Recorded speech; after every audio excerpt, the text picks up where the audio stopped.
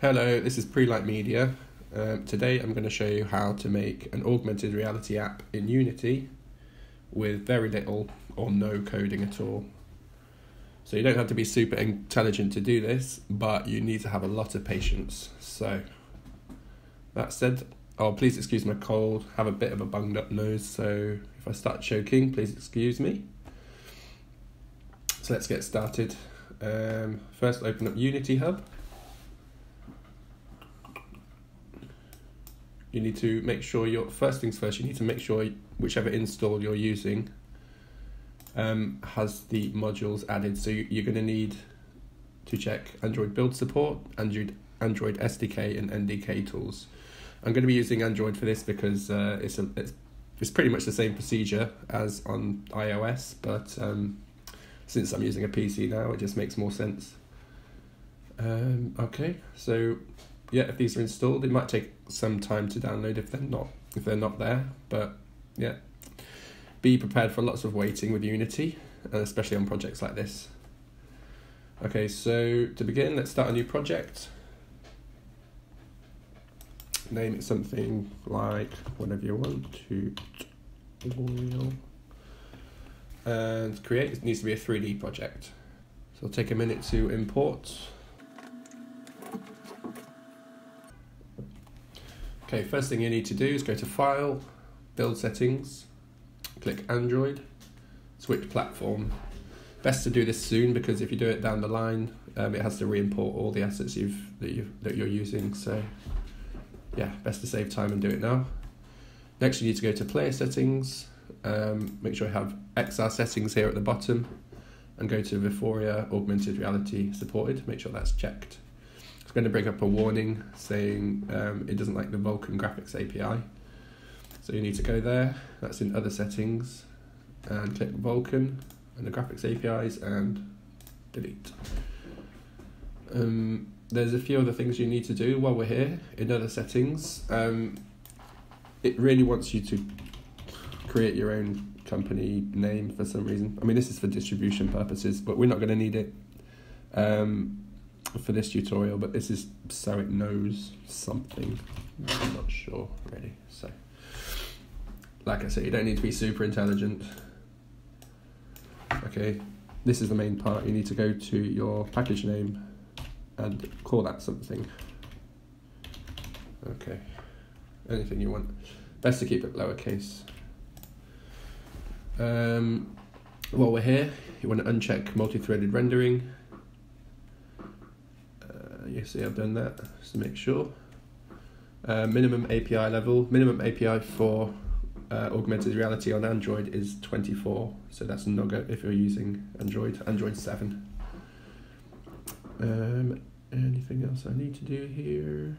I think that's everything for now. I'll come back if I need to. Okay, next, yeah, we need to create a AR camera, so let's close that, and create, where is it? Vuforia engine AR camera. It'll ask you if you want to import these assets, and yes, if you want it to work.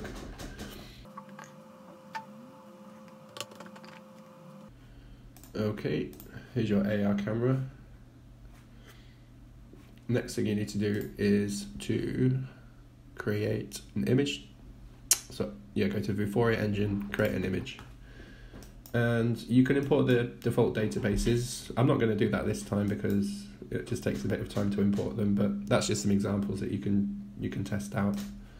This does not want to be parroted to your AR camera. This needs to be independent in the scene. Otherwise it will follow the camera, and that's not what you want. Let's zoom in here, click on that, press F to frame it. It doesn't always work, so just zoom in. See, there's nothing there for now. So there are two things we need to do now. We're going outside of Unity now. You need to go to your Vuforia developer console, or portal, sorry. If you don't have an account here, you need to log out there and log back in so you can see. Yeah, you either need to create an account here or log in if you've got one already. So go here, that's my one, log in. And there are two things you need to do here, like I just said. First, you need a license. This is a free license that you can use for, for any kind of practice, non-profitable project. That's my cat in the background. Back in the game. Okay, so in the developer portal, there are two things you need to do. One is to create a license, which will actually let the augmented camera work. So let's go get development key. Give it a name, AR-Tute, or something like that, 1. Click the box and confirm. This is a free key. You can use it as much as you want, as far as I know. I've not read all the legal fine print, but the main setback is that you have the Vuforia logo on whichever app you're using it for. So, for practice like this, that's fine. Most people don't mind. I don't really mind. Other than that, it costs about $500 for a subscription. So you need to make sure you're making a profit before you really want to invest in that. Right. So find the license that you've just created. And click on here. That'll copy it automatically. And then go to your... what was it again? Yeah, AR camera. Open Vuforia engine configuration. Do that again so you can see. And then paste your license there, and that's it. That will enable your VR camera, your AR camera. Okay. Right, what else? Right, yeah, so while we're in the developer portal, we need to also go to Target Manager and add a database. This will be the image that you're going to be using. So let's call this AR-Tute1, just so we're on the same bit of consistency. Create that, and then find that. I usually click date modified. That'll bring up the most recent one. I do that all the time. It's a nice little tip. AR-Tute1, and then click on there. Go to add target. I'm going to use an Oyster card. I know people don't tend to use these as much in London anymore, but it's one that I happen to have in my pocket. An image that a lot of people have access to, from my time living in London. So check this out, Oyster card. It needs to be a JPEG or a PNG, and make sure it's not too big. 2 megabyte max. Width is about 8 centimeters. So this is in meters, so you need to put it to 0.8. This will define the scale of the content that you're using. And then just call it something here, whatever you want. Oyster 1, just call it. Click add. This can take some time to process, but this has done it automatically because I've done it before. If you want to see how it works, you can click on the I'll try again. Click on the target there, and if you go on show features, these are the points that the AR camera is going to be tracking when you're using it. So it's quite similar to visual effects camera tracking concepts, if you're familiar with those. But basically it will find points of really high contrast, and it will create an anchor point for each of those, which will pretty much define where your content is going to be in 3D space. So that's the only super technical thing, but you don't really need to do anything. It does it automatically. So that's one of the benefits of using using Vuforia over developing from scratch, which probably sounds like a complete brain ache that I would rather not deal with. Thank you very much.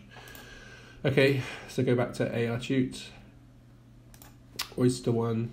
So that's our target. Download database. Using for Unity editor, so download there.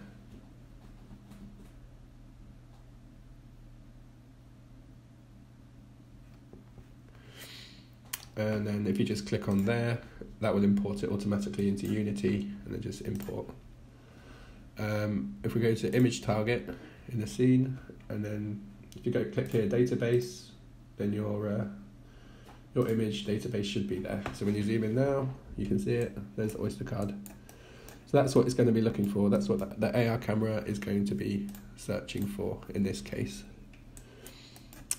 So I suppose now we can get to some more creative-y sort of fun bits. Now all the boring stuff's out of the way, or most of it anyway. Yeah, so let's import some assets. I'm going to give this away for free. It's for sale on my Sketchfab account and on my CGTrader and everything, but for the purposes of this tutorial and because you've been so kind to watch the whole thing, I'm going to give it for free. And I'll put a link in the description.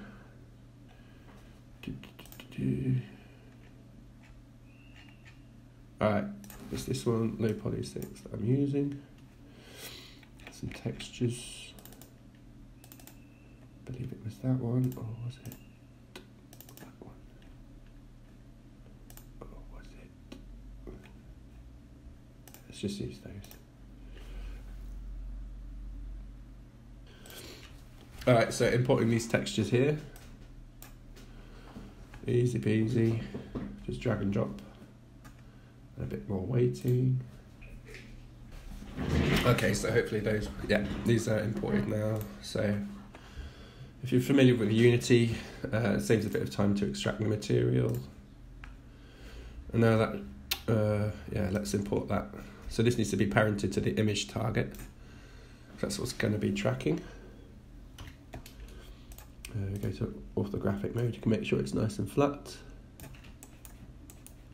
So it's sort of on top, unless you want it to be floating, which you can do that too. It's up to you.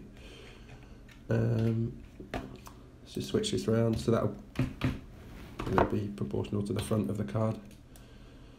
And make it a bit bigger. This is a Casio SK5 keyboard from the 1980s. Classic. So as you can see, it has all these elements. It's a low poly model, so it's refined, pretty much optimized for game engines, augmented reality, virtual reality. Let's go here, import these textures, make it look nice. We need to go to standard. If we want to use the roughness map, which we do, go to standard, Autodesk Interactive. This might not be installed on previous versions of Unity, but if not, you can still get a decent result.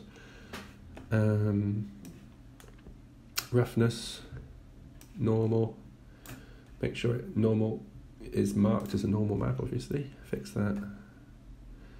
Metallic. Alright, looking at it now. Alright, anyway, there you go, there's your content.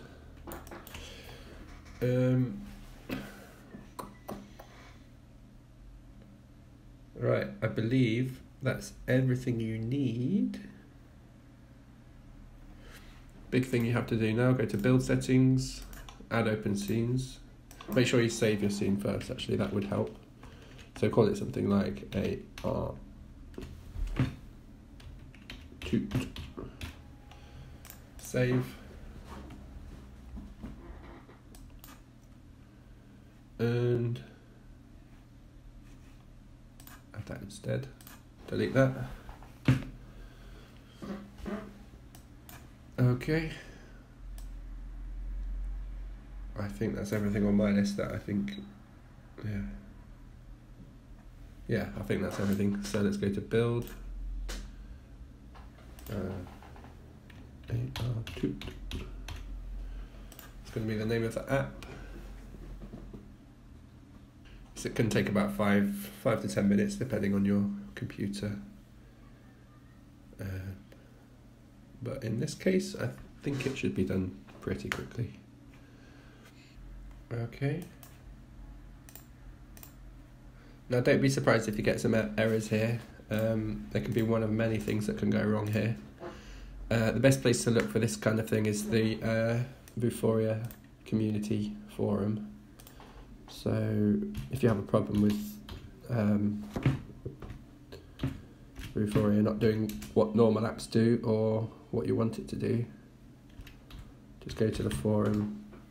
You'll probably find a lot of people with similar mistakes, and they're usually pretty helpful. So yeah, it's usually a case of trial and error. Keep searching till you find a solution. Unless you're a super maths genius, in which case you could probably write it all yourself. So Yeah. So that's built, no errors. That's quite rare for that to happen, but I've made sure I've gone meticulously over all of these. So you really need to make sure you follow all these, all these steps just to make sure it does work. And let's have a look. What do we have? So there's like 2 things you need to do to get it working on your phone. First thing is enable developer mode. To do this, you need to go to settings, on the settings app, scroll to the bottom and find about phone. Scroll to the bottom of that and tap the build number 7 times. Very technical. After you've done that, it should tell you that you're a developer. Either way, that's the first part you need to do. To get the app to work on your phone, part 2 this is,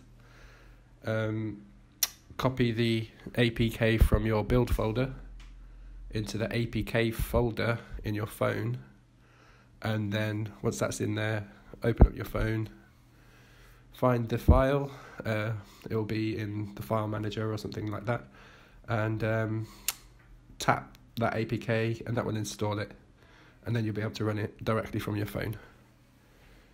Okay, hopefully this works. I hope you enjoy the free keyboard as well. Have fun with that. There's lots of other 3D models on my Sketchfab page, on CGTrader. I'll put links to those as well. And yeah, have fun. Bye.